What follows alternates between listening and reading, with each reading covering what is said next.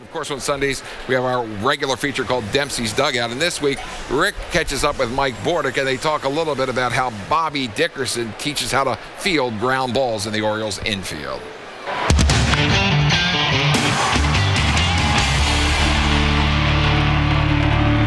Some of the drills that he's doing, he really likes to have a third baseman work back on a ball. Many middle infielders especially, their pursuit angles are going straight forward or at angles to cut off the ball and be aggressive to the target. Exactly. So they want the third baseman, the balls are hit hard. If the ball isn't bouncing above their head, to start thinking about a drop step back to create an angle on the ball. So you're going to see a lot of the good third basemen, ball is hit, it's below their head level, they're going to drop back and try to get their eyes behind the baseball, glove out in front so they can see it. It's all about just creating angles. You'll see a lot of third basemen at times try to slide over and block that ball. Yeah. They catch it off the hip, they catch it off the glove, and it kicks out into left field, both to the left or the right.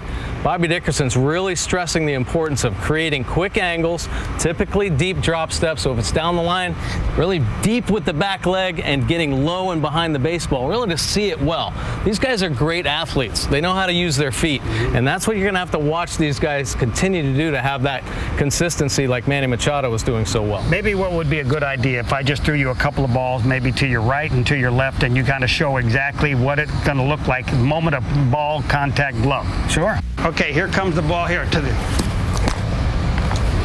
You want to keep your head? You want to try to keep your eyes behind the baseball, and the way to do that is track it with that back foot.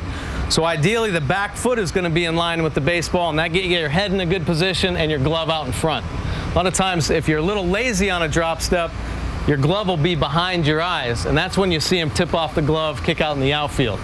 So ideally, the best position, you know from catching, you want to see the ball. You see it better when your eyes are behind the ball. You got to be right behind it. You're exactly right. Yeah. All right, one more to your right over here, Mike. Okay. Now one to your right.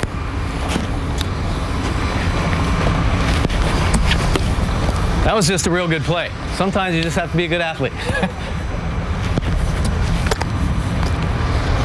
All right, listening to Brooks Robinson, who was the greatest third baseman of all time, and he played here, he always talked about keeping your glove down low. I've even heard you talk about keep your glove down low because it's always easier to come up on the ball. Where does the theory change now between what we're trying to teach them here now? And they've been very good, don't get me wrong, but as to what used to be the theory. That theory doesn't change. It's much easier to come up on a ball than go back down, especially at third base. I mean, you're getting some hot shots down there on the corner. So you ideally would like to position your glove low and travel with it low. So if there is a drop step, you just take it to this position. If your glove's up too high and all of a sudden that ball kicks down low, many times it just shoots by him out into the outfield. So that theory holds true at any position. Better to keep the glove down, easier to come up on a ball than it is from the glove to start high and go down.